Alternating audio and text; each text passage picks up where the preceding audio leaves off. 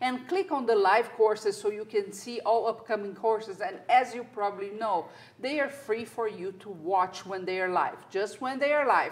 Later, if you have one that you had to miss for any reason, you can get the on-demand course. But when they are live, we want you watching here with us. It's so fun, and you can ask questions all the time. So do that. Okay. With that said, before I talk to Kathy, I want you to take a look at a few of her pieces. She has tons of beautiful things, but you want to see some of the ones she brought today. So let's take a look at that. And it's an amazing work. How long have you been doing this, Kathy? The wire is only about a decade. Wow, only about a decade, right? Yeah, I started with beads in high school. My mom gave me all the stuff I broke as a kid and said, here, I don't know what to do with this. So then you said, I do. Yeah, I played with taking all the things apart and figuring out how it had gone together. And so I really spent quite a few years playing with beads before I attempted all this with wire. And I was actually ready to give it up. I was so frustrated. Round craft wire, plated stuff that by the time I was done working had lost all of its shine. And a friend of mine said, well, hang on. Try square wire. Try investing a little bit into your materials. And really, I found out if you don't like the rock before you start, you're probably not going to like the outcome. Yeah, that's wise. Kathy, when I first met you, I thought you were like, I don't know, 16 years old because you have this, sweet voice. Tell me a little bit about your day-to-day life. I'm a mom. I have 3 kids. They are 16 and 7 and 3. So I have the joy of high school and elementary and still at home. I'm also a massage therapist, and I do healing session work and classes all over town on all the topics. I actually taught massage therapy for several years also. I'm an artist, a mom, a teacher, and looking for what to add to my life, what would be joyful, what would be fun. And I like creating beautiful things and sharing with people how they can actually very easily create beauty also. A second ago, we were actually looking at our calendars so we could schedule another class before the end of the year with Kathy, and I thought my calendar was busy. You should see hers. And she has all colors covered, right? One for each kid. Oh, yes. You have a very busy life, right? I like it that way. I actually tried to slow down and cut things out for a while, and I was pretty miserable. So it's like me. There's a holiday there. Everybody's dancing. I'm going, oh, boy, one day without working. Kathy, when you started with massage, correct? That was your main profession, or did you start first with wire? I was doing wire work a long time before I got into the healing arts. Okay, because you started as a kid, right? Yeah. And actually it was my desire for personal recovery. I had had car accident injuries, and so I actually lost a lot of the use of my arms and movement in my shoulders. And so I got seeking all those alternative modalities so that I could function again. And in the art realm, was always wire, or do you play with other materials? It was clay. I actually was an art major a long time ago. I did a lot of ceramics all through high school and thought I was going to teach ceramics when I grew up, but I guess I never grew up, so I don't have to do that. So what got you really into the wire? Why, for example, with ceramics, it's much more portable. Yes. It's the mess involved. I tried several times to set up the clay at my house, and then the transporting it somewhere to be fired. Things were getting broken, and it just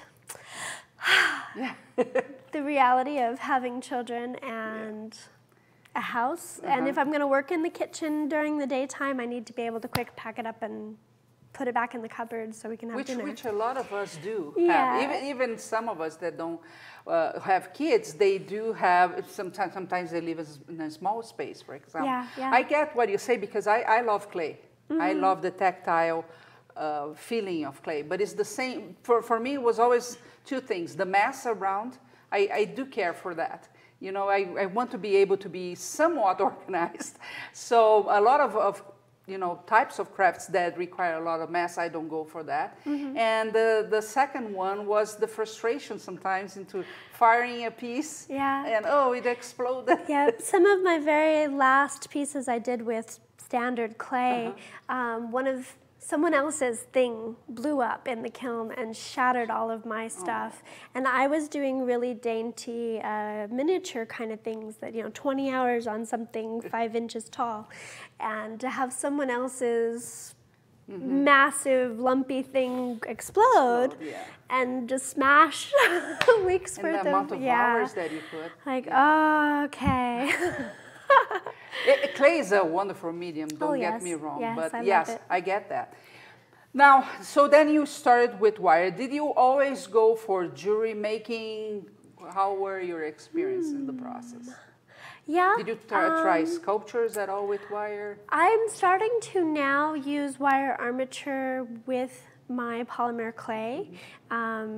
I make dragons. My website is Kathy's Dragons, because in high school I got so much criticism about people's opinions on faces and how people are supposed to be shaped. Everyone has an opinion about if your ears are too high or too low or whatever. So I started making dragons. So you can do your own way. Right. It doesn't matter what people are saying. If you do 5 toes or 4, or how you attach things, if they have wings or horns or not. So yes, I've used my wire to help with the armature for the structure of the polymer clay. And then we're playing right now with creating another class, incorporating the polymer clay and the wire to make earrings. Yeah, it's going to be super fun. Yes. Yeah, you have to be tuned because we'll have that page up really soon. Now, you like rocks a lot. Locally, I know you give some classes in a rock shop, right? Yes. Tell me about the rocks. How do you choose them? Anything goes?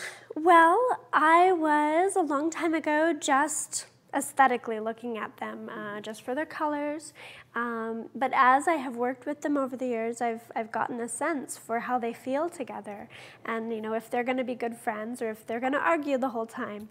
And I have found actually that if you force a piece together, it's likely to pop apart. You have more and more trouble creating it, versus if you take a minute, maybe even a couple days. I often have the rocks in my pocket for a week or so before I sit down and wrap them, so that I've really had a chance to get to know them. And the energy, right? You do believe in that side, and me too. I think everything is energy. Now, are there some types of rocks that you like to work more with, or do you have your favorites? I used labradorite for its properties as a heart balancing, heart clearing kind of a thing for a long time. I carried labradorite with me all the time so that I could handle going out in public. Give a close up. Do you have any here?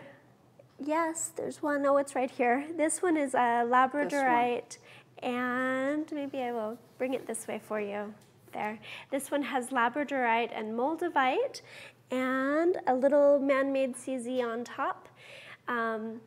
It's gorgeous. Yeah, I actually had a lot of trouble with anxiety and panic attacks for a while, and I had a lot of trouble going out in public. And so labradorite was the one that I used to help adjust my own frequencies so that I could get out there. I don't have one single of those with me. And at the moment, I'm actually intentionally working my way through a lot of the different rocks. So on my calendar this week is hematite. I'm working with hematite to get to know it better, what it helps me with, how I feel when I'm carrying it, when I'm wearing it. I heard once the hematite actually helps you attract wealth. There are a lot of different books and resources out there, but it's actually, I want to have my experience with it and get to know it. How do I feel? So you just carry around? Yeah, I have hematite that's bracelets. true. And that's just something that I'm doing.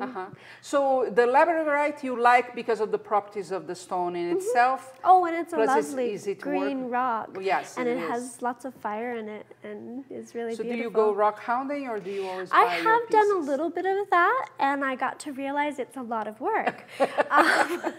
And appreciate that other people go dig it up. There are a couple I went on. You'd rather buy them already polished. I spent hours and hours digging and didn't find anything of the specimen we were after. I'm like, okay, I would rather spend my time wrapping it. Yes, making the piece that can be worn.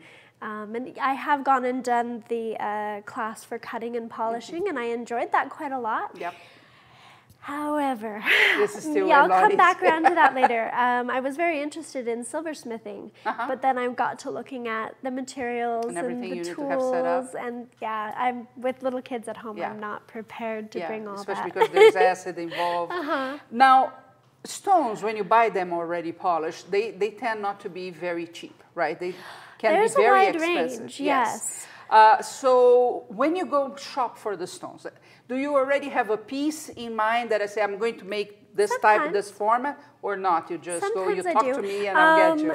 I do a lot of commissioned work, so people bring me their piece that's something, you know, special to them, and say, you know, I want this wrapped with silver or gold, and I want it to look like this.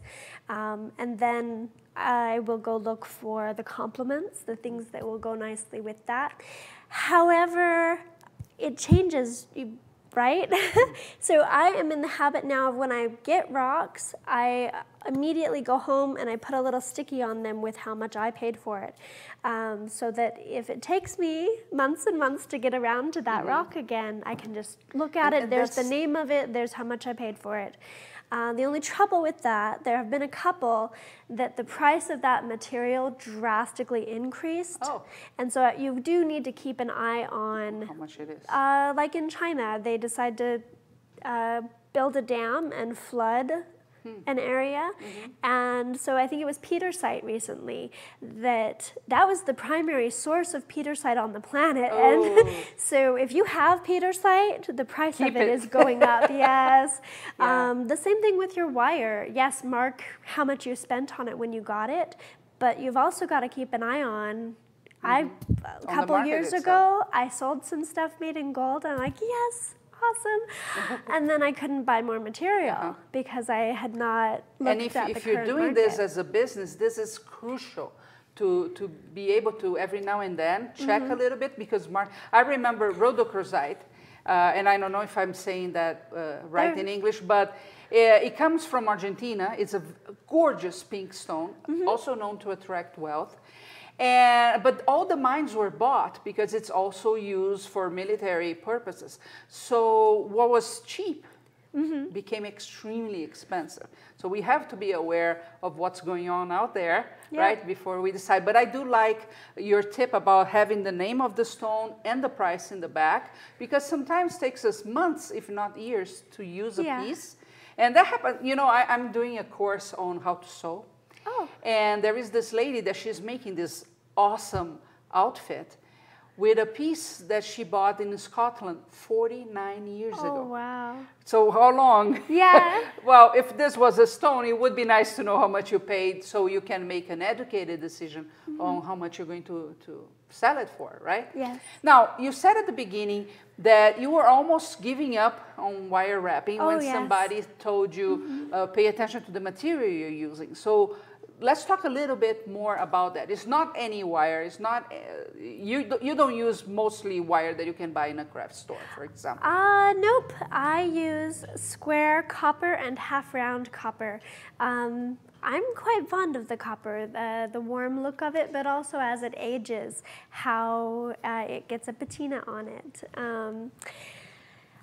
That is, you know, you can order it and have it, and that's the other. It's accessible.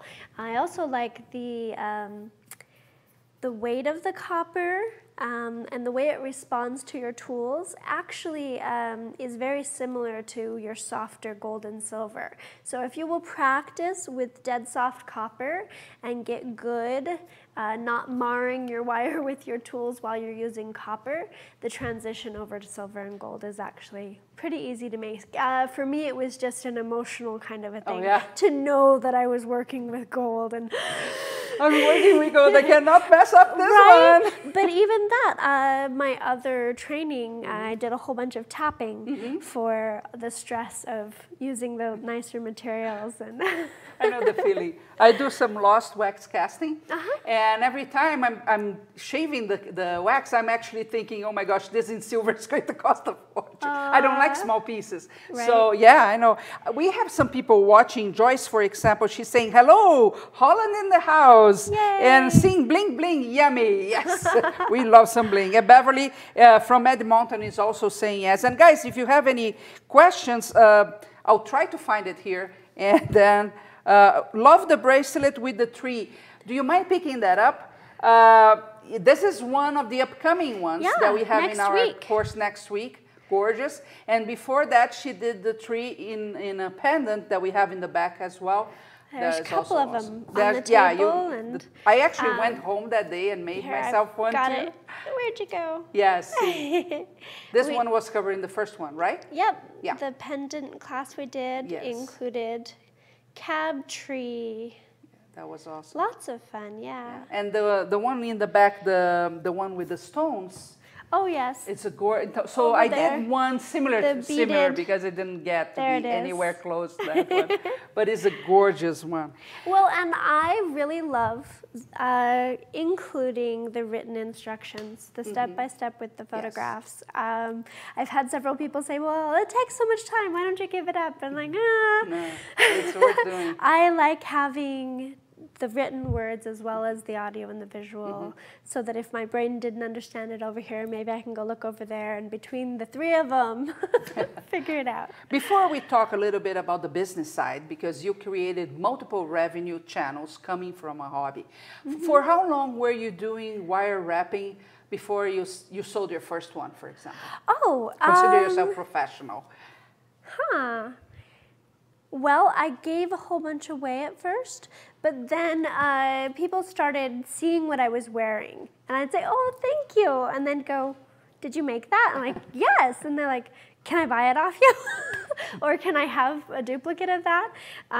So it was probably a month and a half after my friend got me to try different materials that a neighbor wanted what I had on. Nice. I'm like, oh. Nothing like the neighbors. Okay. Yeah. And so over the years, I have quite a treasure chest of things that I've kept for myself. My husband a long time ago said, make what you like. And so if nobody ever buys it, you'll be happy. But there's something in that if you enjoy it and if you would wear it, people see it. Yes. And they're drawn to it. You have to be proud of what you make, right? Because I think we all have all those scripts. In my head, for example, there's a whole village here. And when I create something, the critics come out very easily. Oh, yeah. Right? And I actually had to educate myself to start liking what I create. And today, 90% of what I wear, I made it. Because for me, it's a training that everything I make is important. It matters and creates beauty in the world. So I think it's important to be wearing your pieces all the time, right? It's a process. Well, so you sold your first one. Then what was your next step? Well, I got invited. Someone was doing a belly dancing recital. You know, they'd been having a class, and so they were getting ready to have their event. And she was looking around for vendors and had seen somebody wearing something of mine and said, would you come have a table? And that was really scary for me, actually.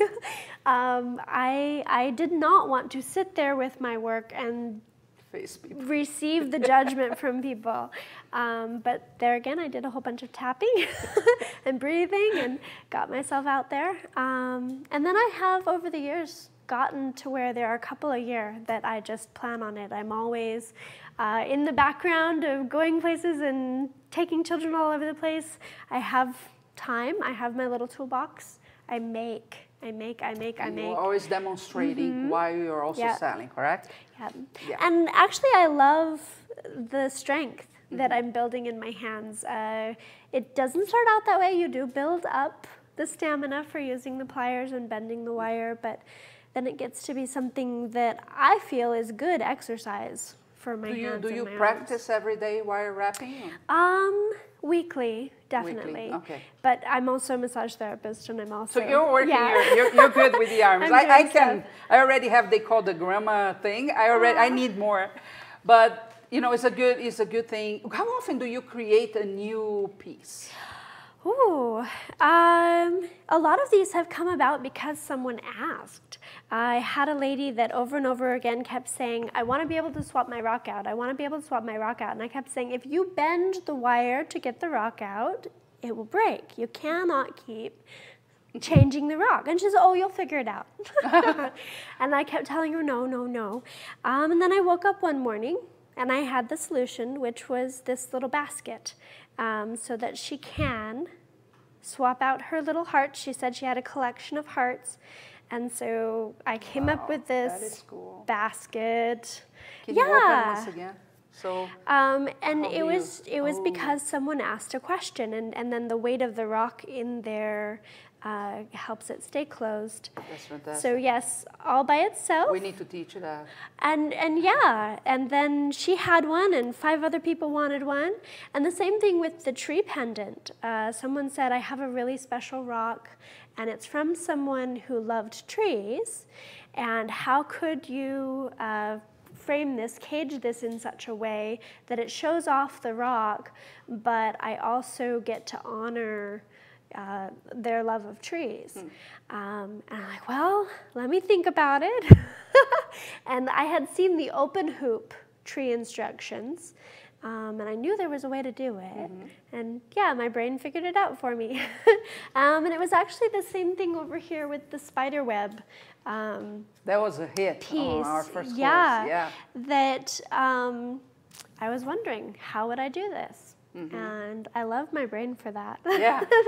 You know, the other day I heard the most amazing thing from another instructor here at Curious Mondo, Jody, because I love a challenge. And I've been a consultant most of my life, so I actually am trained to solve problems. And I'm proud of that. I'm a problem solver. And she said, well, that's exactly what we are.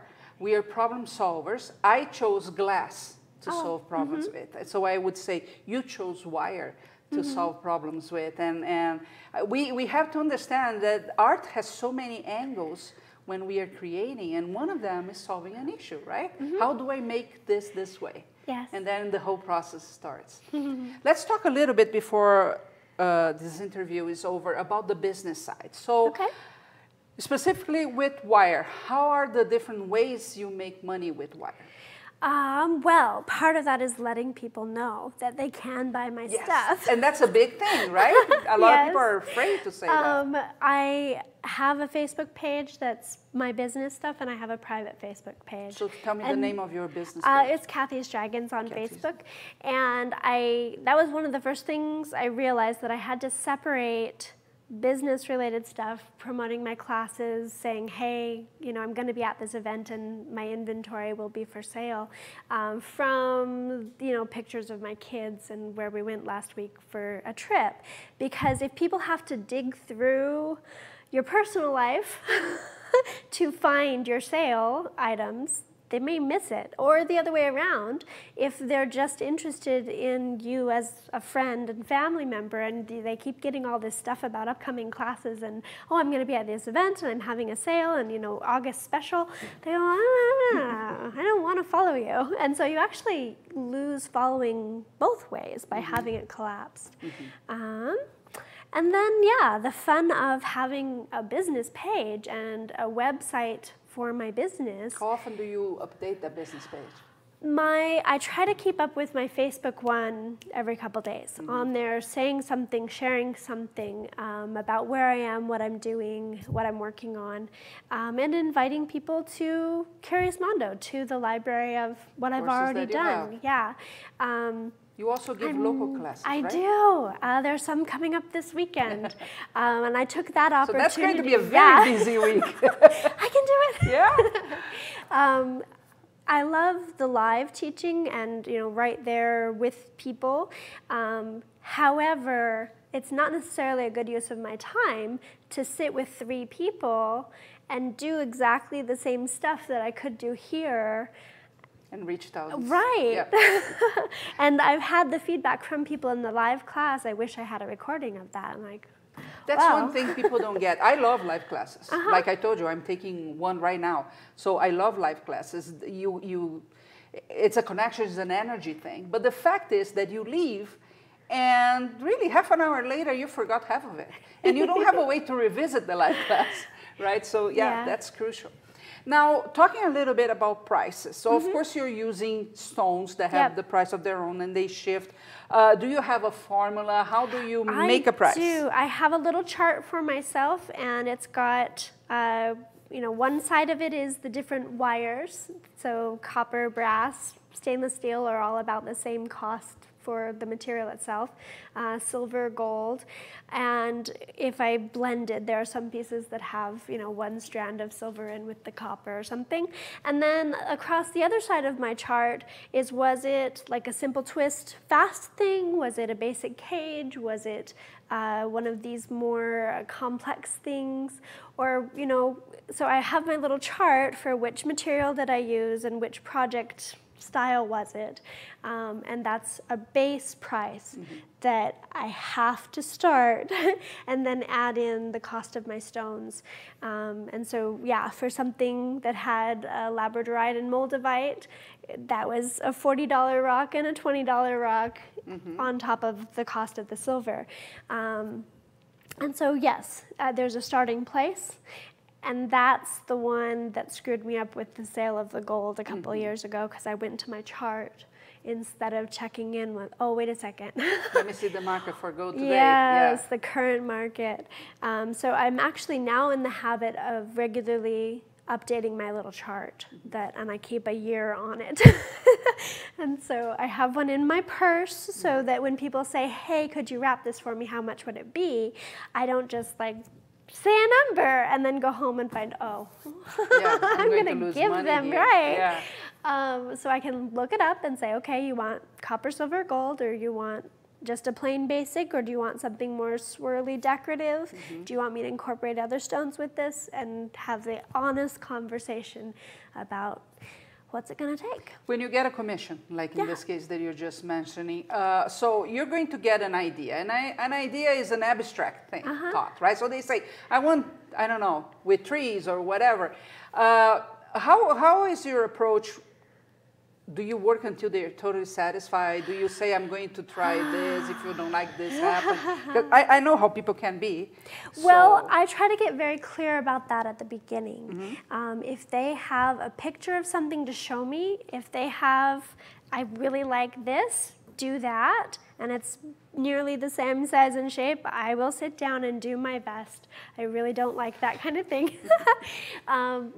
And the other way, if they just have loose rocks and they say, you're an artist, I trust you, like, okay, that's so much easier for me to take on. And I will start it and then get back to them. Here's a picture of the work in progress. What do you think?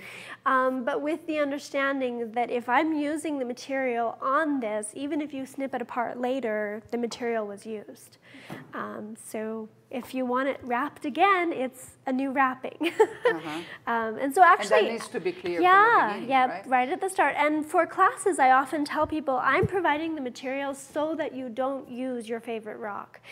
Because if you're not happy with the way what you created in class went, you will leave it, because having that made piece for you to look at later is actually valuable. It is a reference point for you. I didn't bring it today, but I have something that I made years and years ago that the plating was all worn off by the time I was finished. And it's kind of a dull looking lump of a thing. I liked the swirls that I had figured out, but not what you want. And I keep that in my toolbox because it reminds me of where I started and what I was doing and where I could have stopped. I could very easily have given it up at that point, and I had skill and ability and talent with beads. I could have gone back to beads and clay and written off the wire. Do you like taking commissions? Yeah. You do. That's actually some of the most fun, to know who I am creating for. Because of the energy of even their first name, especially if they've just said, I need a birthday present for this person. I have no idea what's going on for them. I have no idea what they require. I can go to my assortment of rocks and feel for which of these would like to contribute to this person's life right now. And That's cool. it's really beautiful to then later look up the properties of that stone and have them find out, oh yeah, that is exactly what's happening. That and is so what cool. I required right now. I like your approach. And you know, the business side as well, because as artists, many times we think, no, I like to create. I don't like to deal with this money thing. But you know, money is what makes it flow.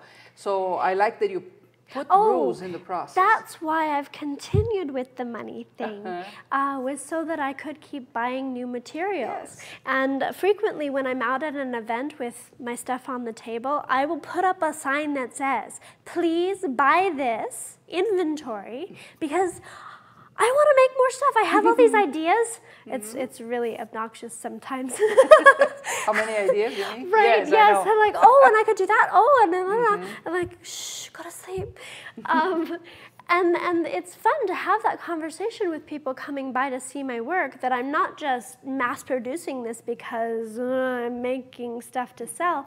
I'm making things because the creative energy was there, and you know, I brought it into the world, and I have more waiting. And yes, I do have quite a bit of an investment in all of my materials, but that's what I started using it for, was that I would make a sale and then I'd use that money to buy more materials, and then I'd make a sale and I'd use that money to buy the money will nicer allow materials. you always to go for better products, because you know, even a crystal, it needs to be a real crystal. Yeah. So you want always to be improving what you're using. So it makes a win-win for whoever wears that. That has been awesome. Let's give a close-up on those bracelets. So like I said, she will be again here with us next week. If you want to watch live, you just need to register at Curious Mondo. And we are going to make a whole series of bracelets, right? Oh, yes. Quite a few of them. Yep.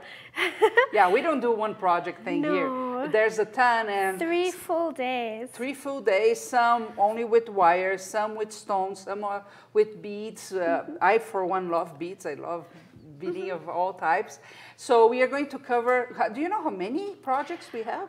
I think it might be 11. 11 I think it projects says 6. in 3 days. I think it says 6 on the page. Yeah. And then when I sat down to write it up and figure out the project kits, like, oh, but you know, this variation and this variation, and we're going to be talking about how you can take this piece of instruction from over here and this part and make something else. And yeah. Curious Mondo is not the place for people that want a how-to in 2 minutes and get done with that. We go in depth and we show you every single angle. Just in this interview, you not only got to know Kathy better, but you got some glimpses on how she runs the business. She has a successful business. She has an extremely busy life, but she still finds time to create.